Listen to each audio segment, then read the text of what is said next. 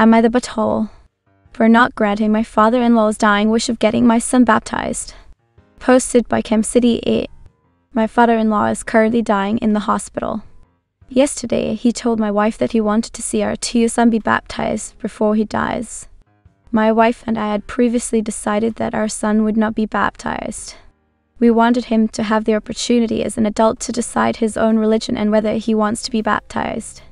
I grew up in a non-religious house and I'm not a religious person. I would even consider myself pretty strongly anti-religion. My wife grew up Catholic but no longer considers herself one, which she has not discussed with either of her parents. She does not want to let her parents down and wants to get our son baptized now. I have stayed firm that there is no way this is happening. I feel like my wife is putting her family before me when it comes to decisions regarding our child. On the other hand, I feel like I may be the butthole for not just letting my son get his hair wet to appease a dying man. What do you think of all of this? Let me know of your thoughts in the comments below. And now to the comments. Reddit DK likes to add, Not the butthole. This is a decision for parents, not grandparents. Spikimus likes to add, Not the butthole. In my opinion, your father-in-law is using guilt and manipulation to get what he wants. He has almost succeeded by making your wife feel guilty enough that she's prepared to ignore the decision you made as family. Comfortable Code 6351 likes to add, Not the butthole. As a raised Catholic, I hate that I was baptized as my family says it because of being baptized. I'm forever Catholic when I am not religious at all. It pisses me off so much cause it wasn't a decision I made. I tell them time and time again that I am not Catholic and they don't care what I say because in God's eyes you are no. I hate it. Stand your ground. Your son will later thank you. A comment from BR Dr. Mueller. You're not the butthole, but you should also step back and look at what is happening. I was baptized, but I ended up as an atheist. Being baptized was literally just being dunked in water. I was too young to remember and don't care that it happened. I think if it keeps the peace in the house, you should probably just let them do it. But if this is a really important conviction for you, then you should have a serious talk with your wife about why you are so opposed to it. If you are very anti-religion, then it makes sense that you are against it. But if you are neutral and don't care about it one way or the other, then your son being baptized won't impact you. The Lovebirds commented, Not the butthole. You and your wife decided what was morally right for your family. You are not obligated to have sacred religious rites performed on your child simply because a dying uncle is guilt-tripping your wife. Stick to your guns. Experiment 6226 commented, Not the butthole. It's a little more than getting his hair wet. It's bringing him into an entire institution. And that institution is powerful enough to make your wife change her mind. You should definitely tell him no. This feels so incredibly manipulative of your father-in-law. To your listener, if you want more of this content, please consider subscribing. It will really help the channel grow. Thank you for your consideration. To the next post. Am I the butthole for refusing to stop dogsitting for my ex? Posted by Evie Huntress. I have been dating Mark for 5 months. Prior to meeting Mark, I was in a casual relationship with John and developed a bond with his senior dog, Luna. Though I stopped seeing John more than a month before meeting Mark, I still dog sit for Luna if I am available when John goes out of town. Luna can be boarded, but it's very stressful for her because she does not get along with other dogs, and I enjoy spending time with her. It's good easy money, and John appreciates it. John does not have a couch or guest bed, so I sleep in his bed when I dog sit.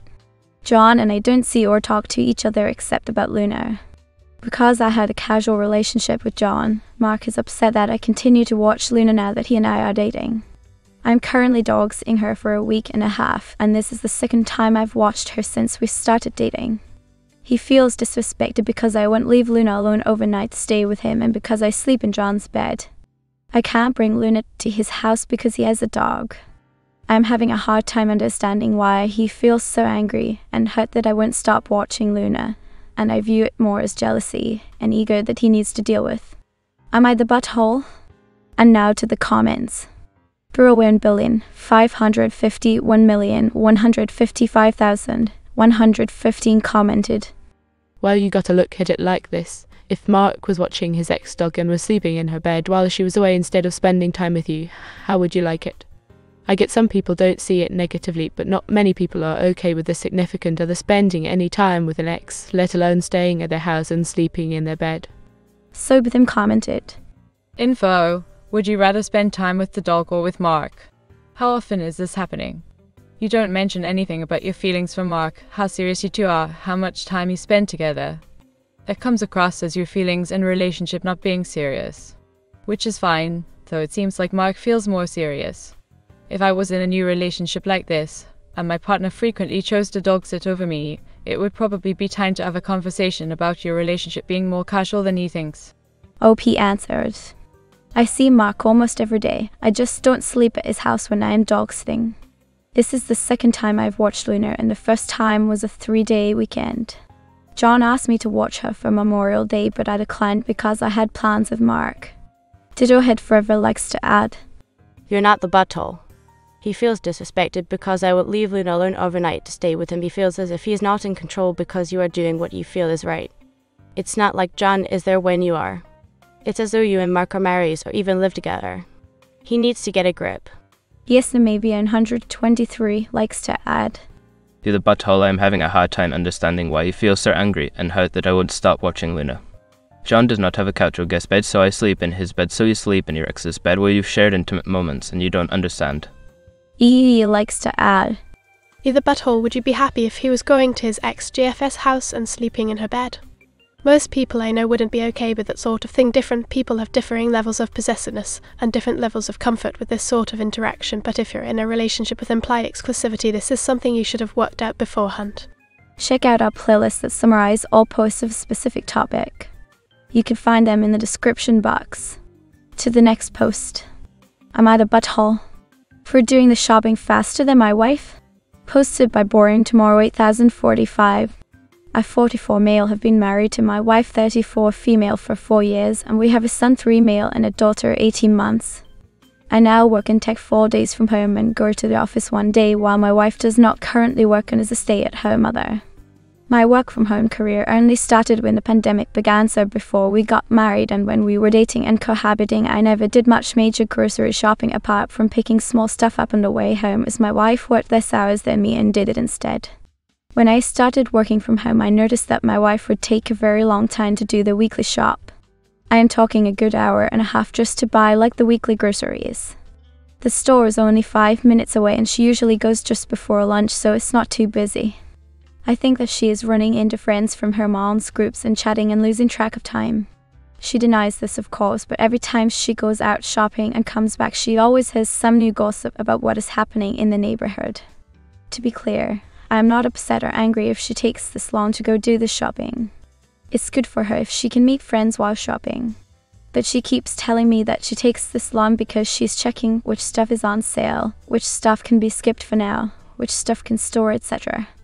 Yesterday was the day my wife usually goes for the weekly shop, but I told her that I would handle it. I went and did the shop and came back in half the time she normally takes. When she was helping me unpack the groceries, she wasn't too happy with what I bought. I told her that I did in half the time she usually does and that I still can't see why she takes so long to do it. She then started telling me that I did a poor job and didn't buy what she wanted and that I was trying to undermine her. I said that I did the shopping not for her but for the family. She said that I was an butthole. And now to the comments. Frido Nielsen commented.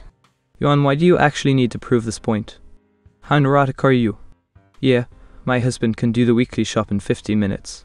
He does not buy 1/2 of what we need and ends up paying twice as much anyway because he pays no attention to what's on sale. What's similar but cheaper substitutions can be made. What the sugar content of anything is what snacks child will need not just for home but for kinder. He is not meal planning as he goes to ensure there's enough for 6 days, and so on. The difference is that he does not insist he is better or faster. He fully acknowledges he sucks at shopping because he is impatient and he is grateful that I do it. Again, why does this point need to be proven like you're Einstein on the verge of the greatest discovery? Let her be. Jesus Christ. Sirocot likes to add. You the butthole. As a stay-at-home mother, your wife puts a lot of effort on what she is buying, what's on sale, how to save more money.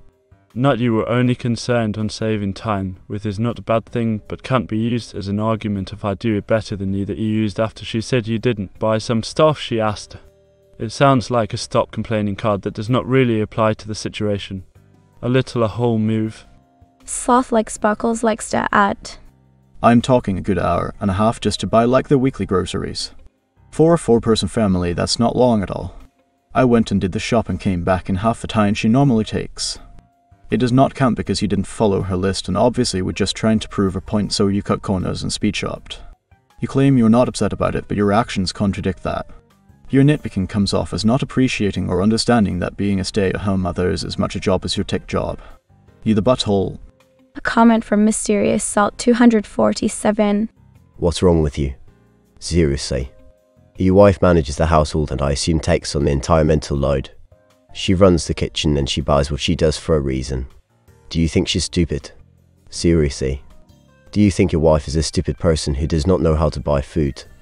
Realistic Bit 6965 likes to add.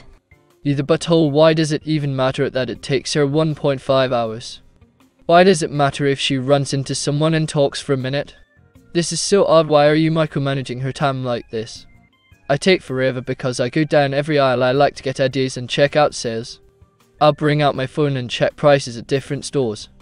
Putting time and effort into picking out the food you feed your loved ones is not something to be judged for. Ravid 3131 commented. You the butthole. Obviously you didn't get what was needed for the week. The success of a grocery shop is not how quickly you do it, it's what you buy and what meals you can make with all the ingredients instead of random things and what's on sale to save money. You assume she takes longer because she's talking to friends, but she may actually be spending time mentally planning meals around the sale items. To the next post. Am I the butthole? For not telling my friends my party won't have alcohol. Posted by Purple Guidance to 366. I 25 have recently had a birthday. I usually don't celebrate it, but 25 felt special. I work evenings, so I invited about 15 friends over for a Saturday afternoon 12:05ish. Now, I don't drink. I can't mix my meds with alcohol. My friends know this.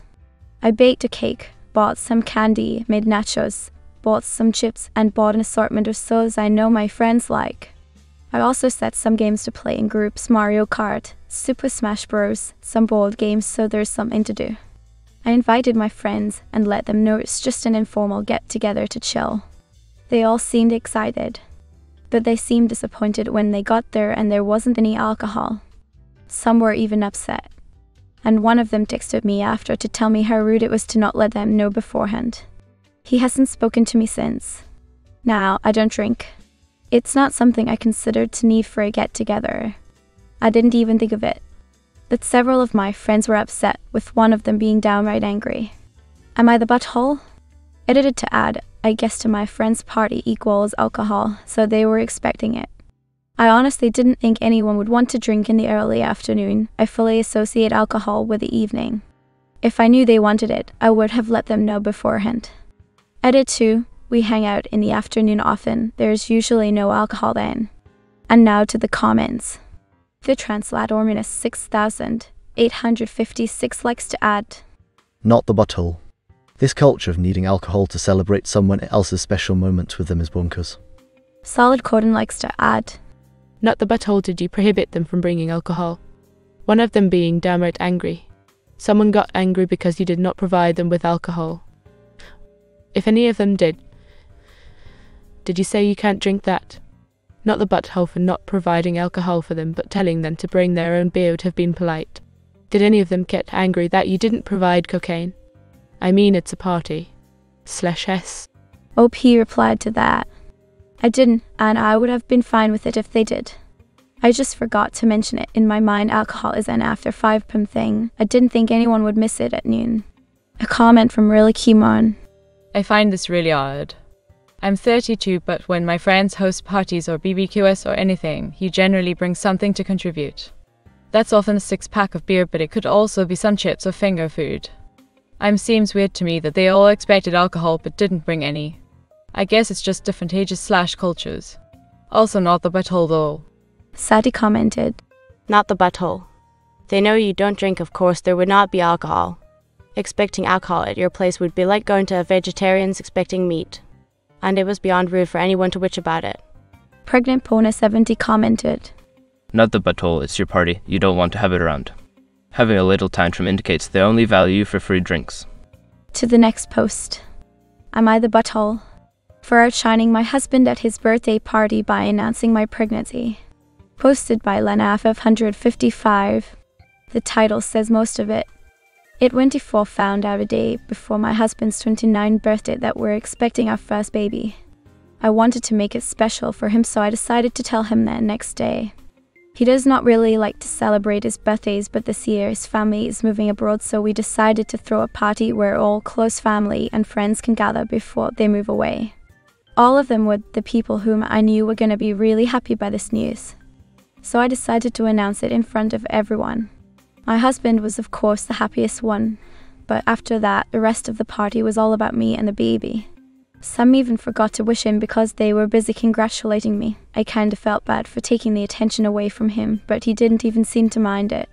Later that day, his best friend came to me when I was in the kitchen just to say that it was very selfish of me to announce my news when it was my partner's day. He said that my partner does not even celebrate his birthdays, and now that he decided to celebrate one, I shouldn't have made it all about myself.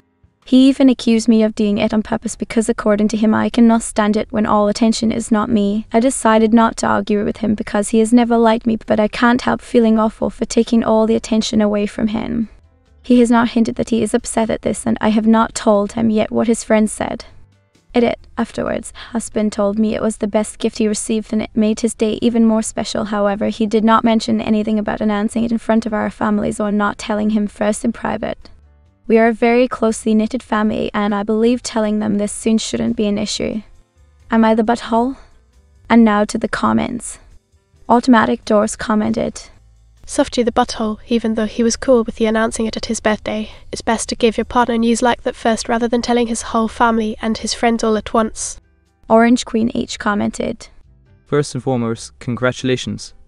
That being out of the way, consider this. People who rarely celebrate their birthday usually do so because the past experiences were not that thrilling, often to a point where it becomes a self-fulfilling prophecy.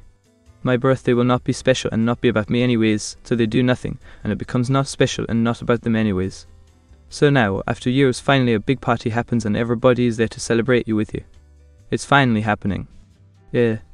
Oh, wait. Someone found a way to make it not about you yet again. Birthdays are not special and not about you once again. Sorry to say, but I agree with the best friend. You could have waited. You could have told him alone and made it his decision whether to tell everyone or not.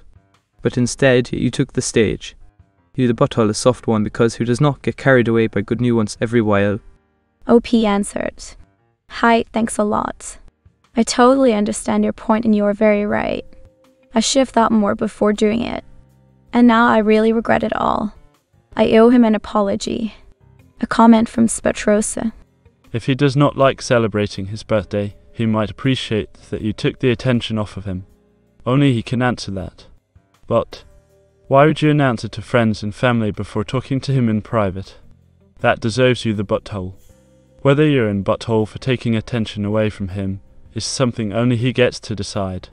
Shitty DJS likes to add, You the butthole. Your husband should have been told privately before making it public. A comment from Wandering Storm. You the butthole, you don't make someone else's special day or celebration about you, and that's what you did. To the next post. Am I the butthole? For going to my best friend's wedding 2 weeks after my girlfriend gives birth. Posted by Nextgirl 8614. I am a groomsman at my best friend's wedding that has been planned for over a year. I currently live in Australia with my GF, but I'm originally from New Zealand. My GF is expected to give birth in late January and my best friend's wedding is February 14th. I was planning on traveling to New Zealand 4-hour flight for 3 days to attend the wedding, but my girlfriend insists I shouldn't go as it is too soon and she needs my support. Am I wrong for leaving my girlfriend and child so soon after giving birth, even though my mother-in-law will be living with her and will be able to look after her while I am away? And now to the comments. In GDG Unpunished commented, I think you are in denial of the impact a newborn is going to have on your GF, your household and you. You should bow out of the wedding party. You would be the butthole if you insisted on going. PS Random commented, Wedding that has been planned for over a year. Then you should have thought about it before impregnating your GF. Now that your GF has clearly stated her wish, you should stay back and help her. You the butthole. Crystal Queen 3000 commented. You the butthole, you're her partner and she's going to physically hurting, permanently exhausted, and more importantly she's asking you to stay because she knows she'll need your help and support. This isn't a few months after, it's 14 days, and if she becomes overdue then you can reduce that time. Imagine pushing a watermelon through your dick and then having to use your body to feed it while still in agony. Would you be okay with your partner leaving you? A comment from Outrageously Penguin. You the butthole, majorly. That you're even considering this tells me you've done shockingly little research in preparation for this baby and either haven't been attending prenatal visits or paying attention if you have. First of all, babies are not born on the exact due date. There's a decent chance the baby will have been just born by February 14th. And even if the baby does come on time, your girlfriend's body will be in recovery. She and baby may still be in the hospital. If she has a C-section, she would be recovering from major surgery while caring for a newborn. It's also a crucial time for bonding, which is the baby's father you should care about. Get it together and start thinking like a father, because you are very far off from that point right now. A comment from Cinematic Heart. You the butthole. That's too far to go and too soon after she has given birth, and that's if she gives birth on her due date. I know women who have had the baby a week past the due date. A comment from Acceptable Type 520. You the butthole. You need to graciously decline your wedding party spot and get ready for being a father. Start reading parenting boards, practice with friends' babies, watch YouTube videos. Be as prepared for baby as you can. The first week's home with a newborn is actual insanity. There is a new human living in your house that you barely know. There's poop, pee, vomit, and potentially blood everywhere. Time does not exist. Her nipples may be raw and blistered. When she tries to poop, it may feel like she's pooping out a strand of razor wire that is kinda stuck. True story. Your GF will need your support 100%. Also, you will want to be next to your baby and GF the entire time.